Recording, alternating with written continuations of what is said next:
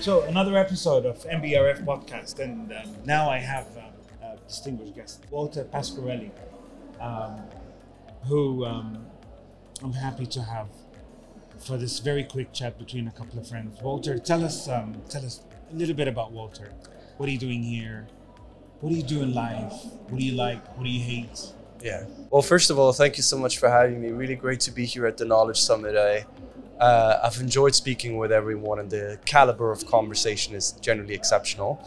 Well, my name is Walter Pasquarelli. I've worked my whole life in AI strategy and policy. I have advised governments and heads of states, ministers on how they can prepare their countries for building the right kinds of capabilities in order to thrive in a future where AI will be the dominant force in economic and social development. Next to this, I am increasingly exploring the topic of what I call synthetic reality, which is basically outputs and content that looks hyper-realistic. For example, deepfakes.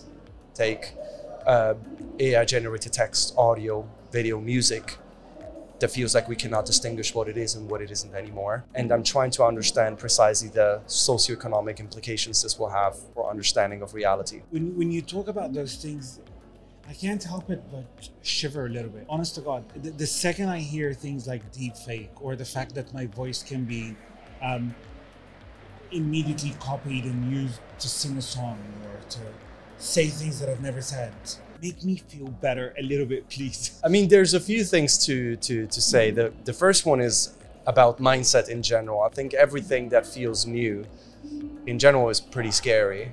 And if you think about it, when ChatGPT came out nearly 3 years ago, well, no, 2 years ago, everyone was like, oh, this is going to take all of our jobs. And now everyone is like, this thing is so slow. Why is it not faster, right? So I think there is an element of the trajectory and sort of like the wonder that we have about innovation that can feel scary, especially if it happens all at once and so fast. The other point to say is that there are a lot of measures being taken in order to tackle the threats that come from these technologies. For deepfakes or generated synthetic content, there's regulations that are coming up, there's technological tools that are being implemented to make sure that the boundary between real and non-authentic basically stays.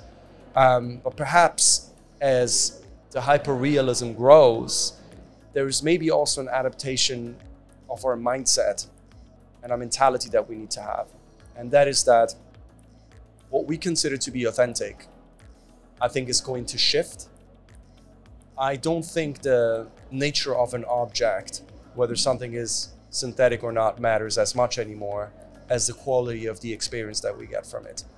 There's something, a video that is AI generated or an avatar that you speak to and feels real and feels good and makes us feel well. The trajectory, I think, at the moment hints that increasingly this is something that we still consider to be real, irrespective of whether it's physical or not. That is a big change that I think feels very uncomfortable for a lot of people, but feels to me increasingly inevitable.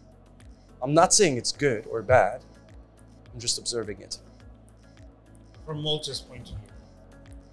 I think it's all about measurement, right? I mean, if you look at AI avatars that you can interact with and that can be used to communicate with, the one positive trait, or let's start with the negatives first. The negative one is that kind of people lose touch with ordinary people, and like the relationships they develop with others become less important. The sense of presence in an organic world becomes less relevant. That's obviously the worst case scenario, right? But I think that's sort of a world in which people would be interacting more with these tools as with ordinary people. I think that would be very alarming. At the same time, these kinds of avatars that look and feel real can be used for people who feel socially isolated, or who have social anxieties, or who have medical issues, maybe elderly people who do not have much contact with others, to be a first step towards getting out into the world. They're not the solution, but they can be a means to support people in being reintegrated into society, as an example. Technology is there, the opportunity it creates is of course incredible. The responsible use of that is going to be dependent on humans. It's, as you said, a magnifying glass. It's an amplifier of existing goodness or existing problems. Brilliant. Hey, look, what would you give them as advice? 2 do's and 2 don'ts when it comes to AI? I would say the first thing is an adaptiveness and a willingness to learn. AI is going to happen whether we want it or not. Technological development is not something that can be decelerated, that can be stopped, or should even be done. Because the innovations that we can create in healthcare and finance and social settings everywhere are vast and are important and matter. And having that openness to be able to adopt it and recognize it as such is, I think, one of the critical things that we need to have. So that's a matter of mindset. The other thing is that you want to learn well how to use these tools. It doesn't mean you need to become a coder. It doesn't need to become a programmer, but it means that you spend sufficient time understanding exactly how they function, what they can do, their limitations, and that will help you stay relevant in a job market. You're never going to lose a job against an AI, but you might lose it against someone using an AI. And you stop fearing it. And you stop fearing it. Walter, thank you for being with us. BRF podcast, and we hope to see you. Thank you for having me, Tariq. Thank you. Thank you.